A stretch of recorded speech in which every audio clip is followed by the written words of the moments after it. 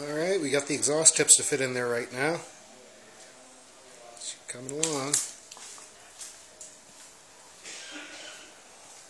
And we got some belts to fit it.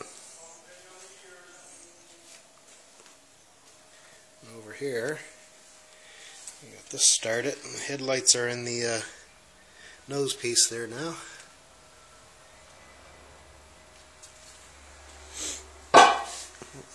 I just wanted to show you the detail that they're putting into putting this thing back together. Each and every nut and bolt and clip and fastener has been sandblasted and painted. So they're doing a real fine job for me. I'm really impressed.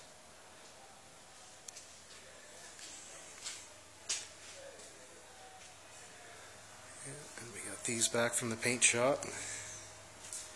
Should have the fenders and the rad support Monday, so we'll get the front clip together soon.